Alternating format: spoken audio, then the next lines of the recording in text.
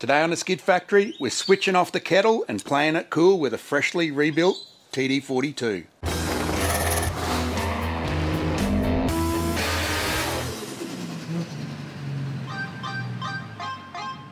Welcome back to the Diesel Factory. This is part 2 of rebuilding a Nissan TD42 diesel engine.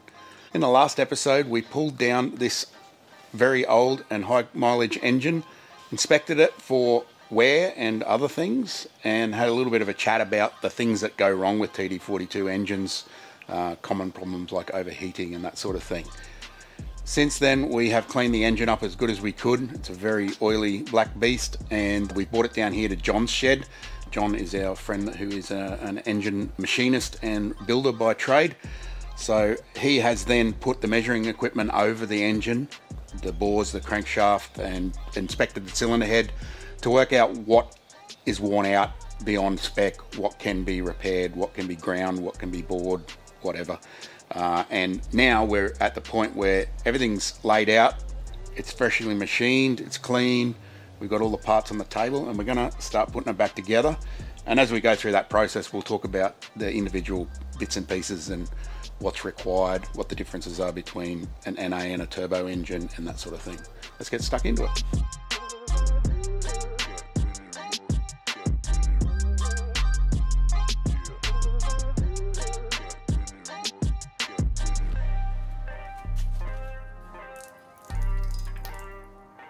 Oh, get the muscle in for the show. Oh.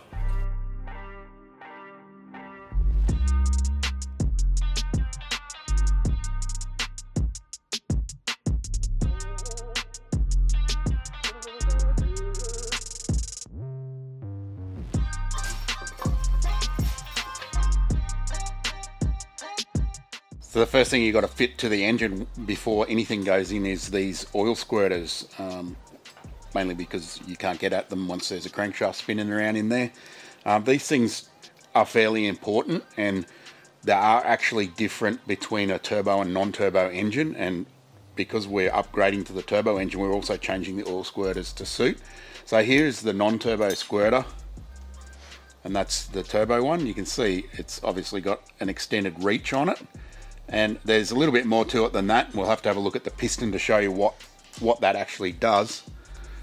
This is our fresh turbo piston.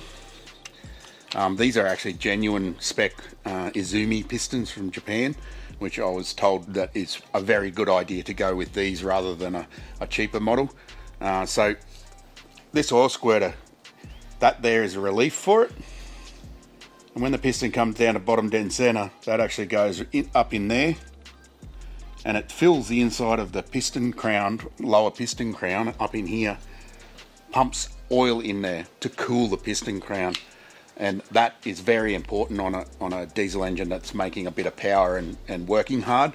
These crowns get very, very hot, and oil, even though it's hot, it's taking the heat out of the piston crown, and that's a part of keeping the engine alive under power. So the non-turbo engine, it still has squirters, but they just squirt in the general direction. You can see the piston, the lower part of the piston is just open, whereas they've gone to a lot of trouble to direct the oil into a very specific spot to take the heat out of the bottom of the piston crown. So that's an interesting one, and one of the many things that is different between the NA and turbo engines at the core.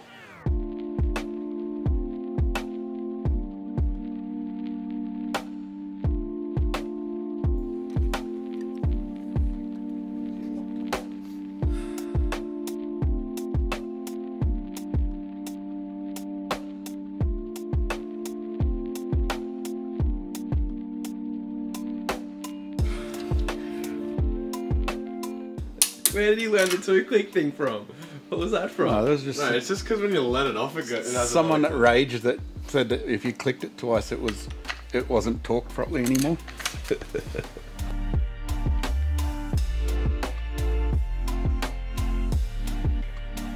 Where's Gus gone?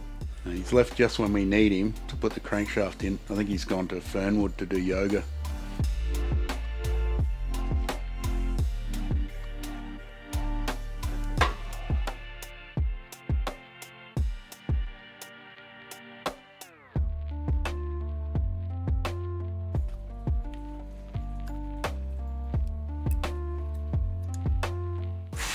Hey, Missy. How you doing there? 7,700, 6,777. God damn, I'll be here for a while. We're about 170. It's that flash thing. Digital. Get with the times.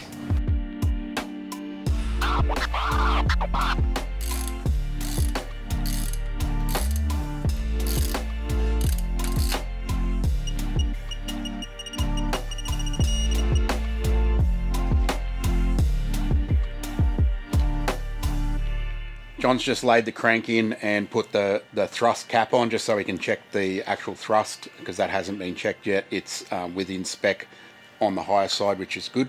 The crank has been ground 10 thou or 0.25 millimeters under, so it's just general wear from high mileage, and it's got bearings to suit that. That's both on the mains and the Conrod journals.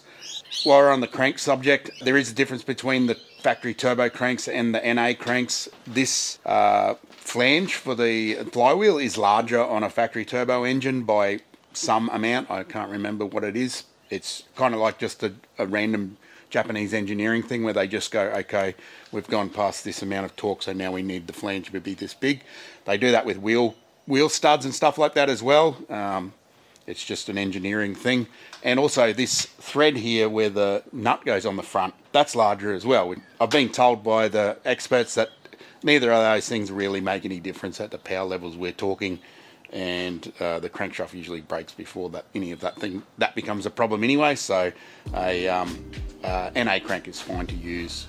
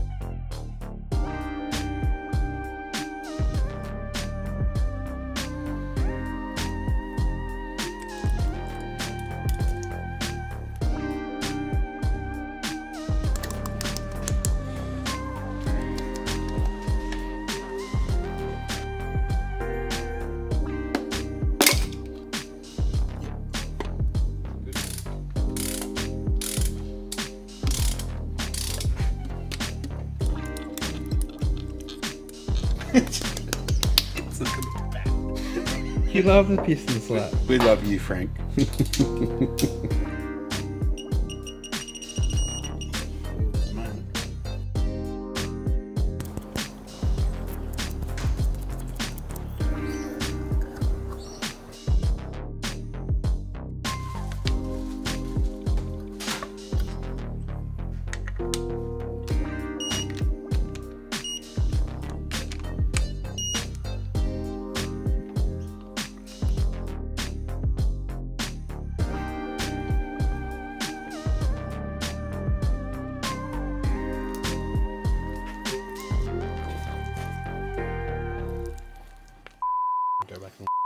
Note to self, this goes on before all those pulleys and gears and shit. The bottom end is all assembled now and we're ready to put the cylinder head on. We've put the gear drive on the front on twice because we forgot to put the back plate on, but you get that. We just wanted to talk about the liners that are in this engine. Diesel engines quite often have a liner, and this particular one is called a dry liner. Bigger diesel engines have a wet liner that you can actually just pull the entire thing out with O-rings and just replace. These ones, they got to be just hit out with a special tool that goes in the bottom of it. So John knocked those out, and then what he does is check the parent bore, which is the actual block itself, and make sure that its size is up to spec. In this case, it actually wasn't. It was sort of out of round a little bit, and the problem with that is you get new liners and you can push them in and you can then finish hone them, and the piston will be okay, but this needs to be pressed against the block itself very tightly, and have full contact everywhere, because that's where the heat dissipates into the cylinder block, and it can cause all sorts of problems. So we had the block actually bored in the parent bore before the liners were put in, so we had to order liners that were actually oversized on the outside. The other thing that needs to be done is everything needs to be measured up after that parent bore's done. Then the deck needs to be finished, because they have a protrusion, and that protrusion is what seals the head gasket and also holds this in properly. So that's a specific measurement that has to be adhered to. So you deck it, then these liners get cut to size, and then they're pressed in, and then your protrusion should be within the specification that it's supposed to be. So that's all done. It was a little bit of extra work, but to do it the right way, that's what you got to do. I reckon it's a pretty reasonable expense compared to buying a 500,000 kilometre old turbo engine that's $10,000. So let's get stuck into putting that cylinder head on.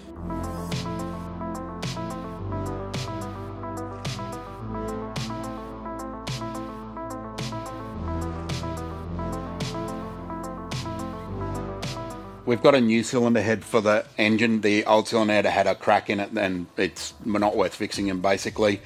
This is a turbo spec head, and there is a couple of differences between the NA and turbo. One of them is the pre-combustion chamber, which you can see there is a visible difference in that the entry hole. So the combustion event starts inside here, the injector fires in there and basically shoots out of here. So that's a visible difference between them. There is some other little differences, but I'm not going to go into that. And one of the other main differences is the seating height of these valves is different, because the turbo pistons don't have as much of a sort of a combustion chamber in the piston itself. So those valves have to be seated in further. This stuff's all documented with the engine build kit, that you have to get it right. So we have put new valves in the engine, in the head, and also valve springs. That I bought a bare head, but the valves just turned out to be too thin once they were like dressed. So I probably should have just bought a complete head, but you get that. I'm not a TD42 expert. What I know about it is basically from this engine build and doing the research and talking to people who do know what they're talking about. If you have a lot of experience with TD42s and you want to add to this, get in the comment section and let people know. We're all here to learn about stuff, so we're not talking shit on the internet.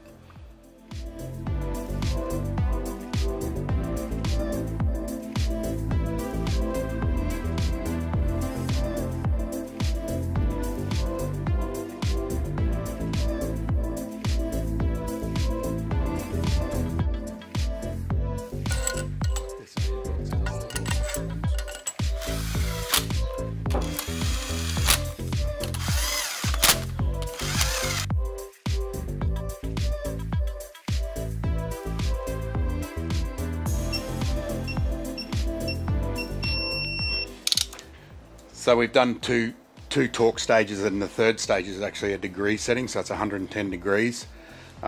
John's flash torque wrench has actually got degrees on it, as well as like Newton meters and pound feet. That's pretty cool. So yeah, we're doing the final stage now, and the paint marks are just to identify the fact that we've done that bolt. So you can't really go over them with a torque wrench and check after with a degree setting, because you can't.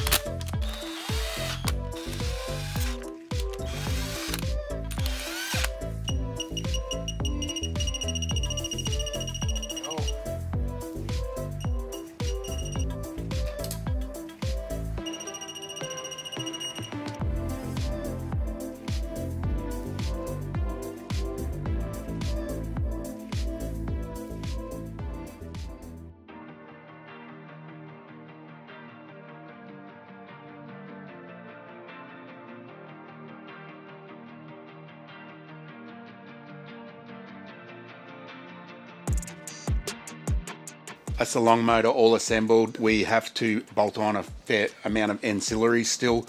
Problem is some of them were corroded pretty badly because it obviously hasn't had coolant running through it for a while. So I've had to replace the front cover and the oil filter housing due to corrosion. So I'm waiting to get some good units of those, and then we will bolt them on. We've also got to, pretty up the valve cover and whatnot, put some wrinkle red on it, I suppose. But for the moment, we're finished with the assembly of the long motor. That the idea of this video is to show you the difference between our turbo and NA TD42. There are differences in them. A lot of people will run an NA Silvertop and boost it, and they'll make a lot of power, but at some stage they're going to fail. And sometimes that's just due to the fact that they're ancient as well. But this is a viable option for you to upgrade your existing engine, or to just go and find a cheap, worn out TD42 and put the bits and pieces that we've used in here. They're readily available from multiple people online, so go out and shop. Got to give a big thanks to John, as usual, and Mandy for having us at their house. And it's worth noting that John's helped us on heaps of builds of engine builds, but it's not his business. It's just his house. He doesn't work as an engine builder anymore. He just does it because he enjoys it. So don't call him, and especially don't call him if you've got a diesel, because he doesn't like them. We got away with this one, but it's going to cost me some beers. If you want to check out any more of John's work, or check out his OnlyFans up here, you might see some saucy stuff there. Hot yoga, he reckons. We're going to load this up and take it back to the shed, and we're going to collate all the bits we need, bolt it all together, and then we're going to start looking at the cool stuff that we're going to put on the outside to make this a more powerful engine. We've got a turbo, we've got an injector pump coming from JH Hilux up in Townsville that he's built especially for what I told him was what I thought I wanted. So he's a cool guy, and we'll hopefully get some interesting injector pump knowledge from him to share with you guys. So once we do that, we'll think about putting it in the car, and that'll be a whole other adventure. So stay tuned for that. We don't know when that's going to happen. These things take time, so stick around and we'll get back to some more TD42 love. If you like what you see, share it with your mates, like and subscribe and all that stuff. And if you want to support the show, go to the merch store at theskidfactory.com and grab yourself a hoodie or a t-shirt or any of that other stuff. Thanks for watching, and we'll see you next time. I didn't know you're a hot yoga fan, John. Oh, yeah. What day do you do that on? I might have to come join you. Tuesdays and Thursdays. Tuesdays and Thursdays? Yeah, sometimes we've got in the morning down at the beach. Oh, yeah. A sunrise session. Yeah. Okay, nice.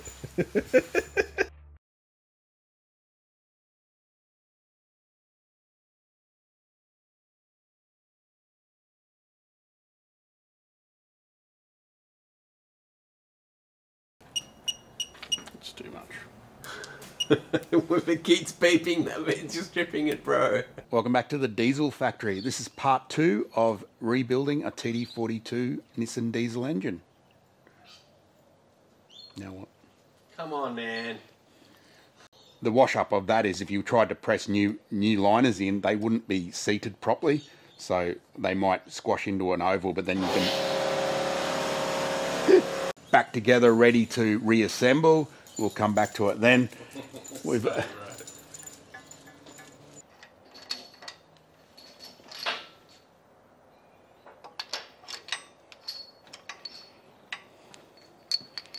I tripping or are you? So, That was there. what was it?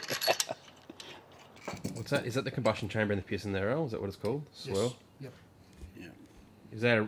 Is that a accurate representation of you, Alan, on the combustion chamber there? Is it a handsome bald man? No. Or is it big balls and not much stump? Where'd Gus go? Play basketball. Come on, you should have said ballet or something. Come on.